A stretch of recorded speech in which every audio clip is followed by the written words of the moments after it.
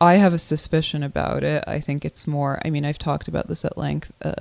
I think that what we really should be looking at are the tech companies, because they're mediating so much of this discourse. And they, I think, really, if we're talking about an authoritarian threat, they are the ones posing the real authoritarian threat, not the Trump White House. I gave us a talk the other day about 2 days ago at the Peter Thiel Foundation. He has a foundation here in LA, and they have a guest every month come up to the offices for an audience of about 300-400, mostly millennials. Werner Herzog was last month. They're usually cultural people, and it's not aligned with any kind of political thing at all. It's just people that Peter likes and wants to talk about. So my book and we were featured on Tuesday.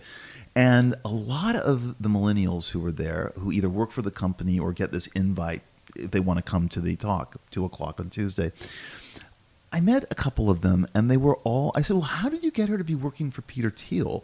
And they said, well, a couple of them said, well, and they're young, said, well, when I got out of college, I went to Silicon Valley and I was working for Google. And I realized very quickly, and I heard this from a number of people, guys, white tech dudes or whatever, who kind of are, I would say skew progressive to a degree.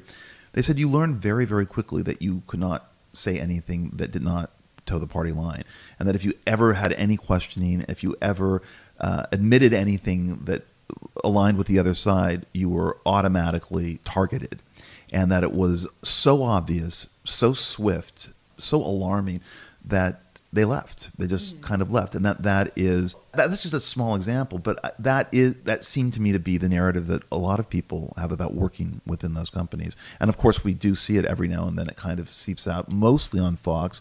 It doesn't really carry that much weight with the guy who's a guy who was fired from Google, and kind of the strange-looking guy who... Oh, James Damore. Yes, the one. Yes. The right couldn't really use him to their full advantage because he was a little autistic, I guess, to a degree. But that's just something that I agree with you on, that is the threat. Well, and you see this, I mean, I'm just basically doing my greatest hits now, but you see this with, like, Me Too, for example, where Me Too feminists are so hell-bent on constantly theorizing the dynamics of power and consent as they apply to individual men and the institutions that protect and harbor them. But they say nothing about consent when it comes to handing over your private information and data to these massive, opaque, profit-seeking tech oligopolies. There was a recent outrage over a Face app, which I thought was Chinese owned, but I guess is Russian owned. Right. And it's this app where you can upload a selfie and it'll tell you what you look like as the opposite gender or at an older age, yada yada. And to do that, they get access to your entire kind of photo stream, and people were surprised that they might be capturing those photos for kind of impure data harvesting motives.